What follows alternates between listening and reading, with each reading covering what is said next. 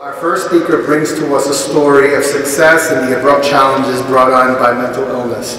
It is a story that many of us may have either experienced personally or may have known someone that definitely can relate. Our speaker captures a willingness to be supported through his emotional disturbances and a determination to be resilient. Please welcome with me Robert Langell.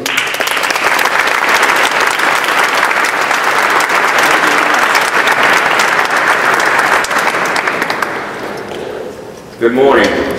Good morning. How's everyone doing today? Well, my name is Robert Langell, and I'm here today to share my recovery with you. I own a nationally recognized, very successful landscaping company for 29 years. That's 29 years. I own 2 homes and enjoy the finer things in life. I have been suffering with depression, anxiety, suicidal ideations for quite a few years, but I was able to hide my symptoms from everyone I knew. I told myself, I'm fine, just work through it, pull your bootstraps up. As my depression got worse, I had a hard time hiding my symptoms from my friends, family, and my employees. My depression and anxiety got so out of control I couldn't function and was not able to keep my business going.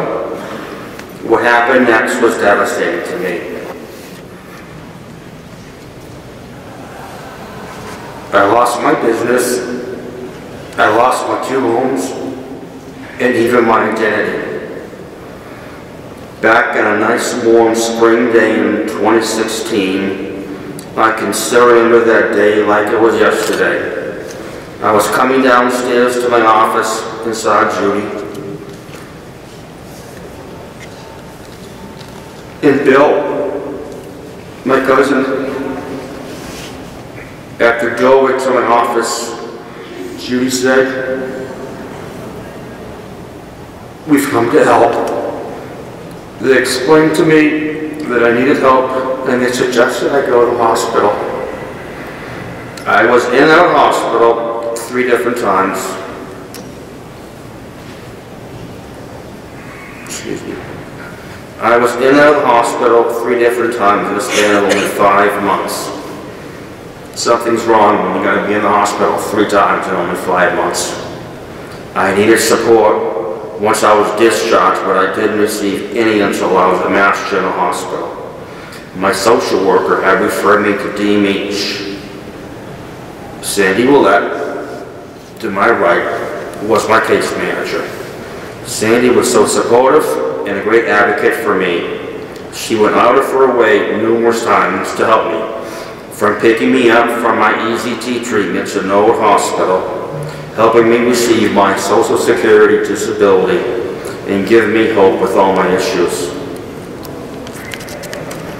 I was facing homelessness and living in a shelter when my Seacon property was to be sold. I embarked on an aggressive housing search. I filled out over 14 housing authority applications, contacted over 20 private party apartments, but with no avail. I received back not 1, not 2, not 3, not 4, not 5, not 6, but 7 housing authority letters stating that there was a 5 to 7 year wait, even though I attached an emergency application due to my impending homelessness. Getting these letters back made me furious and very discouraged. What am I going to do now? At the same time I was looking for housing, I was admitted to therapeutic respite program in New Bedford.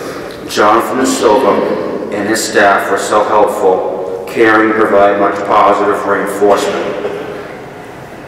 My personal resilience and willingness to work with DMH has enabled me to achieve my goals. I found an apartment at the Acushnet Housing Authority.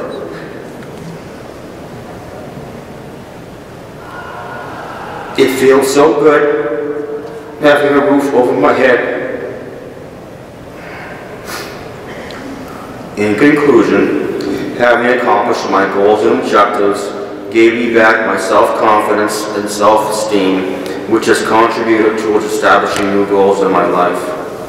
With a renewed outlook on life, I'm focusing my energies on returning back to work with some retraining, possibly with support from the Mass Rehab Association, and looking forward to owning my own home again one day.